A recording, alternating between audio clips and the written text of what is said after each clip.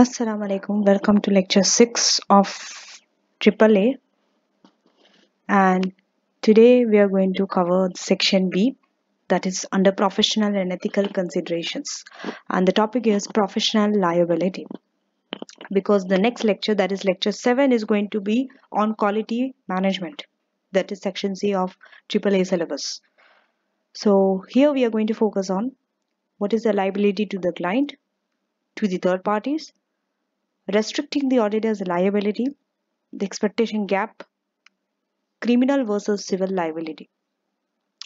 So, understand what is the liability to the third parties. Do audit have any liability to third parties and what are they? Okay. But before that, let's understand who is a third party. A third party is any person with whom auditor has no contractual relationship. There's no contract between among the auditor and the third party. But still, they may be able to sue the auditor for damages. Okay. In the tort of negligence. Okay, this is law. This is the UK law we are talking about. According to the law, in the tort of negligence, the plaintiff. Who is the plaintiff? The person who suffers the damage is known as plaintiff. Okay, so the plaintiff, in this case, the third party, because often the third party is the one who is filing a case against an auditor. So in this case, third party is the plaintiff, and auditor is known as defendant. Okay, so the plaintiff, the third party, must prove. Who has to prove? Not the auditor, that they have a liability or not. It is the plaintiff, the third party, has to prove that number one, the defendant, that is the auditor, owes a duty of care to them. Second, defendant, that means the auditor, has breached that appropriate standard of care. Third, plaintiff, that means the plaintiff, that means the third party. Okay, so because of the auditor's incorrect audit report or whatever it is, third party has suffered some kind of loss because of the auditor's breaching. So if these three things are proved by the plaintiff, auditor is liable to the third party. Okay. Critical matter in most negligence cases is what? Auditor owes a duty of care or not. If auditor owes a duty of care to the third party, auditor will be liable, otherwise auditor will not be liable. Okay, that is the most important thing. Now we'll ask the three questions. When is a duty of care owed? How do you know? See, a duty of care means it exists between a special relationships. Okay, when there's a special relationship between the parties. For example, auditor knows or auditor is supposed to know, okay, that someone is going to rely on the audited financial statements. And it's not everyone. It's some particular person or some particular class of person. They are going to rely on the audited financial statements. Okay. So the injured party must prove that auditor knows or auditor at least is about to know that that injured party must have relied on the financial statements. Second, proximity. See, there should be some proximity, the distance. How remote, how far away, or how close they are. The injured party should have some sufficient proximity that belongs to a class likely to rely on the financial statements. Proximity means the distance. For example, a person in some country, overseas, is getting injured or suffered financially. They have suffered because of the audited financial statements. So in that condition, it's easy to say that auditor will not be liable because they are very remote. Proximity has to be there with the injured party and the one who are going to rely on the financial statement. We have so many cases to show you how it is. Okay. Injured party did in fact so reply. So the injured party actually relied on the auditor's financial statements. Injured party must have acted differently if the financial statement showed a different picture. So injured party has to prove this, not the auditor. Now, second question is, has the auditor exercised due professional care? If no, it is very easy that auditors are liable. But what if it's yes? Okay, we have to see some facts. So here, auditor have exercised professional care if they have done these things. Number one, they have complied with most up-to-date professional standards and ethical standards. They have complied with all terms and conditions of appointment that is there in the letter of engagement. They have competent staff who are trained, who are supervised. Third question, has the injured party suffered a loss? So remember these three questions. What are the three questions? I'll go back. First is, when is a duty of care owed? Second is, has the auditor exercised professional care? And the third is, has the injured party suffered a loss? This is a fact. Now, for example, let's say X company relies on your audited financial statement. Okay?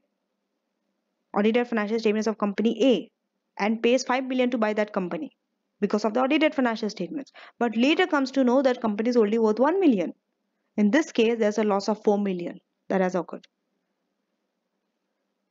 So injured party did suffer a loss. How do you restrict the auditor's liability? Auditors cannot have unlimited liability. No, you have to restrict that.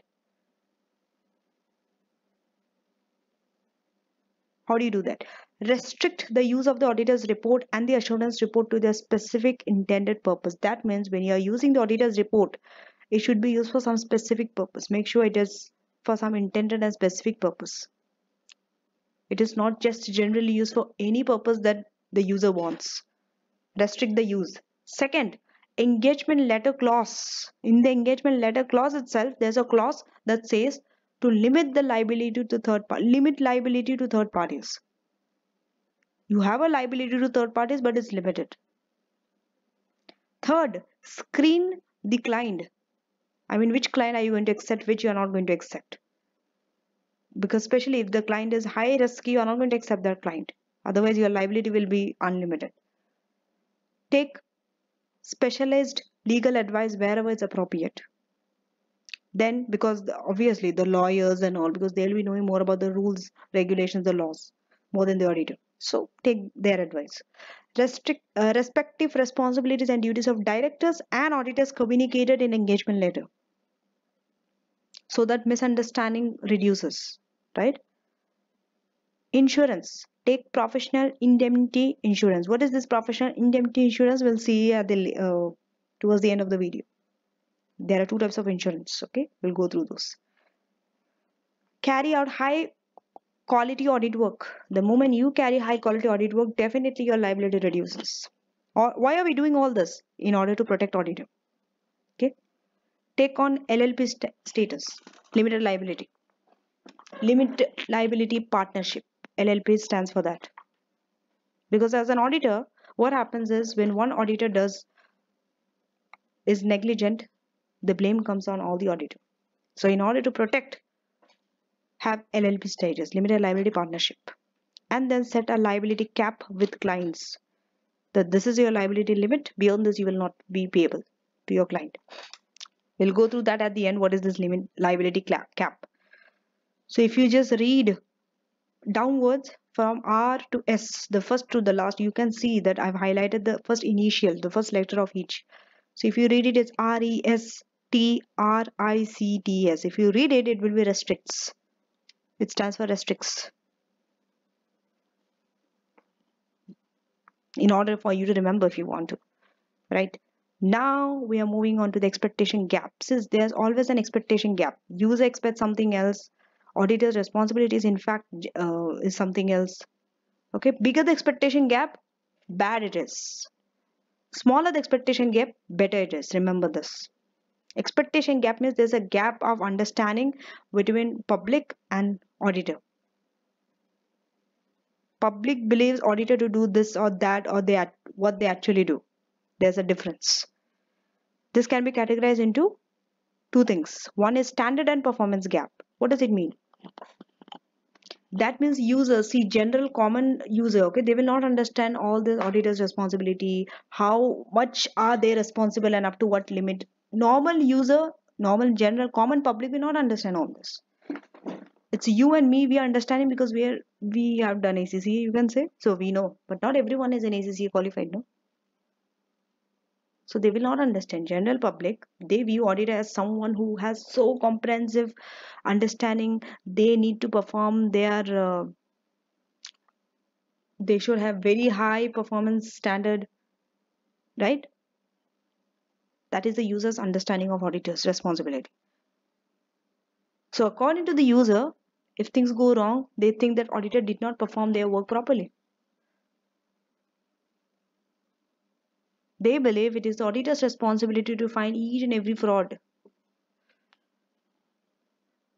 right? Next is liability gap. Liability means to whom the auditor is actually responsible. Legally responsible, user does not have that understanding. So these are the two types of gap. Because of this, there are issues. Now, how do you breach that expectation gap? How do you narrow that gap? There are some ways. Educate the user. Educate the user to reduce the standard gap, so that they reduce the gap, so that they do not expect too much of the auditor.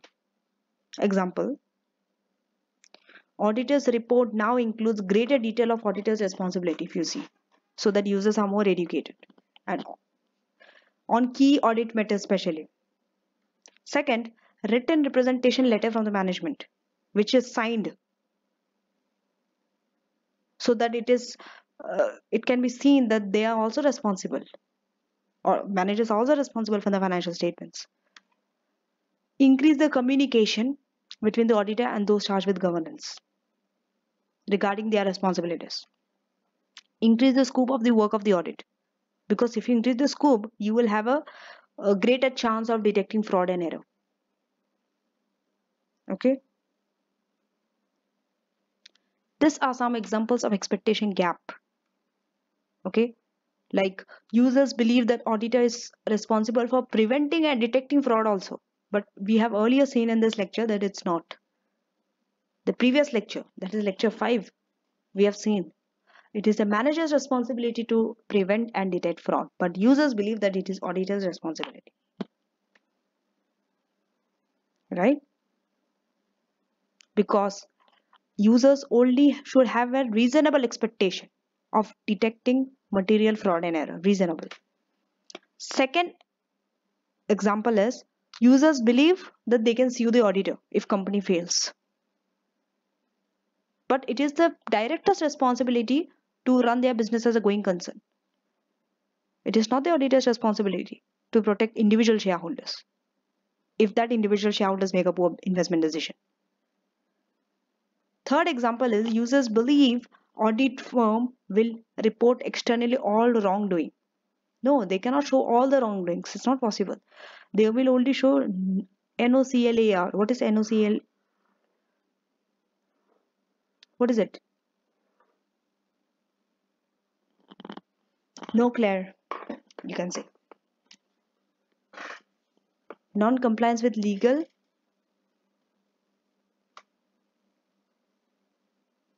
Non-compliance with laws and regulations. Okay. So the auditor will only report externally when there's a duty to do so. Not all the time. Fourth example is users believe that auditors will highlight their poor performance by the management. But it is not their job. Their job is only to express an opinion whether financial statements are prepared on a true and a fairness or not. Right? But even if poor decision has been made, but the financial effect of those decisions has been properly reflected in the financial statement, auditor's report will not mention anything. Nothing to mention in the auditor's report. Now we are moving on to the last part of this lecture, that is civil and criminal liability. There are two types of liability in UK law. One is known as civil liability. This definitely you must have gone through in your F4, law business law, right? We are not going in detail. We are only looking it from the point of auditor, that's it. Small part of it we are touching. One is known as criminal liability, or the other one is known as civil liability. First understand what is civil liability, which is that third party is suffering loss because they are relying on a negligently prepared auditor's report. Okay, under this conditions there will be civil liability. Second is according to insolvency legislation to creditor. Here auditors must be careful that no loss, I mean creditors should not be suffering loss, just like how they protect directors. You should not cause loss to the creditors alongside the directors. Auditors should be very careful in that. Otherwise, civil liability. Third, under tax legislation, okay, especially when the auditor is aware of tax fraud done by the client. Then under financial service legislation to the investor. And then under stock exchange legislation and rules. So under all this five, you'll be facing civil liability. Civil liability means you just have to pay for the damages. That is the only civil offense. Now we are moving on to the criminal side. These are the examples of criminal liability. When you are acting as an auditor, when you are not supposed to, because you are ineligible. Second, you are into fraud, theft, bribery, forms of corruption, falsifying accounting records, misleading matters in an auditor's report, insider dealing. You are involved in insider dealing. You are knowingly or recklessly making false statement. So the penalties for the criminal liability could be fine or also even more serious, imprisonment. You might be sent to prison, or sometimes you might be disqualified by your profession, by your body, professional body. For example, ACCA to act as an auditor. You might be removed. Your membership, you might be removed from the membership if you are in any of this activity. Now let's go through a case study to understand this better. The Lloyd versus Little John case.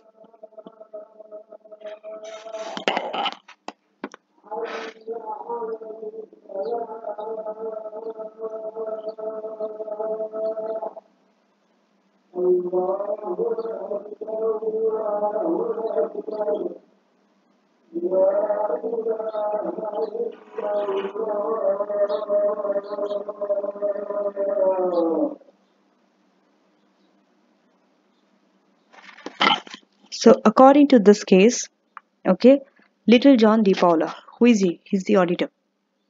The auditor has successfully defended themselves against this negligence claim case. How did they do that?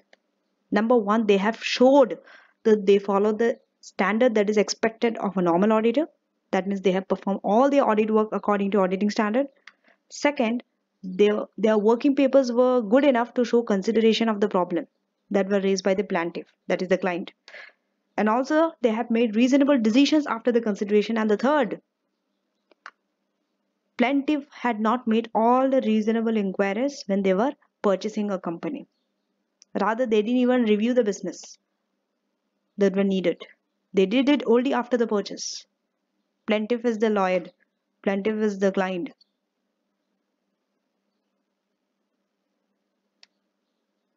So in this case, what happened? What did the court rule out? The judge said that the cost will be for the plaintiff to bear, not the defendant. So, yeah, for the plaintiff to bear, not the defendant. Defendant is the auditor in this case. So auditor is protected. Auditor won the case, and the cost fell on the defendant. Sorry, the plaintiff, the client, lawyer, because they were the one who didn't do reasonable inquiries of the business. In fact, auditor has taken care of the standard. They have their working papers that were good. They proved that plaintiff did not do reasonable inquiries. So auditor won the case. Likewise, there are so many other examples which you can read in your textbook. I have not included all the case study, just one. Now, methods of limiting audit liability. How do you limit? There are three methods. First one is liability cap. I told you. Liability cap could be fixed. That means you are putting a fixed limit that this is your liability. Beyond this, you don't have to. You are not liable. This is mostly practiced in Germany. Or if you are going by UK, or US, you can put a multiple of the audit fee. But remember, it has a downside. What is it? If you're putting a multiple of the audit fee, you might sometimes say, okay, lower the fee. Lower the fee means quality also will be low. Okay? Why do you say that to lower the fee? Lower the fee means your liability you are reducing. You are going to say that if you are going to pay me low fee, I will be less liable. So that's how you can reduce it. But quality will suffer. Second is compulsory insurance for director, where both auditor and director could have insurance. And they both could be responsible for it partially, according to their share of cost. Third method is modification of the joint and the several liability principle. Earlier we said all auditors are jointly responsible. But let's modify that a bit. Okay? Auditors are jointly and severely liable with directors where negligence claims are made. Okay, they say that it's just not the director. Auditors are also partly responsible for a negligence claim, because why? They fail to detect. They fail to detect. And why do they do this? The reason is, objective of this is to protect the plaintiff who has suffered a loss, so that they get the maximum of their loss. They are able to recover the maximum of the losses that they have incurred. The reason is that to protect the plaintiff. Otherwise, what happens? Auditors can just quickly walk away with it by protecting themselves by the limited liability status.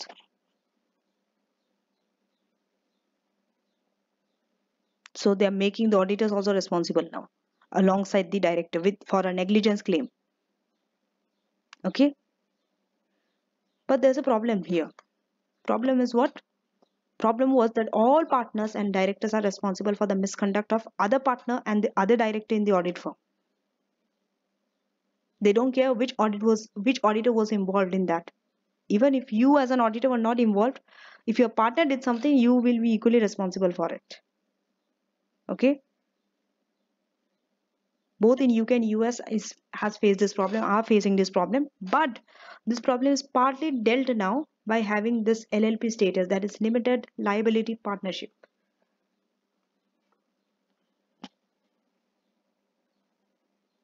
Now the audit firm will be limited liability partnership. They'll be having limited liability. Not all the partners will be responsible, the audit partners. Then, as I told you in the beginning of this lecture, there are two types of insurance. You can limit by having insurance for accountancy firm. Okay?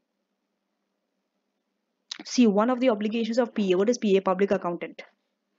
In the public practice is to ensure that if there is any negligence that has been caused to a client, they should have an insurance policy so that they can pay any damages to that insurance. There are two types of insurance. One is known as PII, which stands for Professional Indemnity Insurance. What does it mean? This insurance is against any claim that is made by the client. That means client is making an claim against the auditor. Okay, that means they have relied on the work of the public accountant. Now they are making a claim, which is very common. Second type of insurance is known as FGI, which stands for Fidelity Guarantee Insurance. This insurance is against any liability that is arising through acts of fraud or dishonesty by any partner or employee of the audit.